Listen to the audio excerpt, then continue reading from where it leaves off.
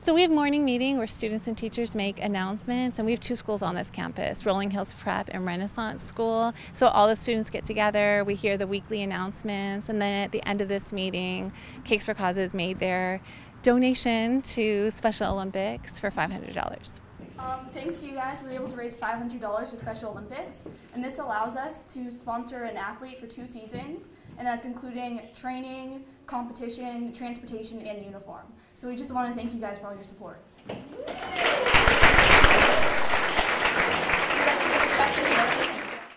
I started Cakes for Causes because something similar was at my old school, and so we each bring like 2 or 3 different baked goods. So some of us will bring brownies or cookies, and then we just go around the school trying to sell them, and kids are really into the food, so that's how we sell that much. Some of our stuff's made, like Phoebe, one of our members, she has really good brownies and those sell well, but other stuff we just buy from like Vaughn's or Ralph's. Every other week I made brownies that my mom always makes.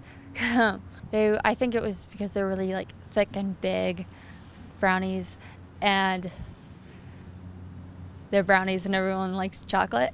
Well, $500 actually sponsors one athlete for 1 full year of sports training. So the way our program is set up is our year is divided into 2 seasons. So that allows the athlete to practice 2 separate sports within 1 year. And that includes weekly practices and competitions, uniforms, transportation to competitions, which could be anywhere in the Southern California footprint.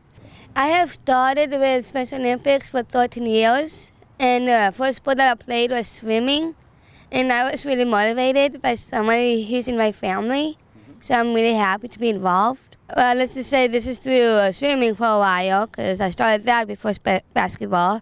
I mostly get the bronze or the gold sometimes, but I also get a ribbon. Kaylee used to be shy, and it's given her opportunities to try new things, not to be afraid of new sports. She can go out there, it's a safe environment. She makes friends. It's a very supportive environment. And everywhere she goes, she feels very welcomed and loving. So it's not a place where people get rejected and are afraid to try anything. Kaylee's not shy at all. She's been given the opportunity to be a global messenger for Special Olympics, which means she goes and speaks at different events.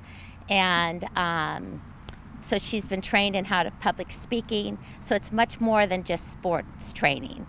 Now she's the receptionist for the World Games, for Special Olympic World Games coming this summer.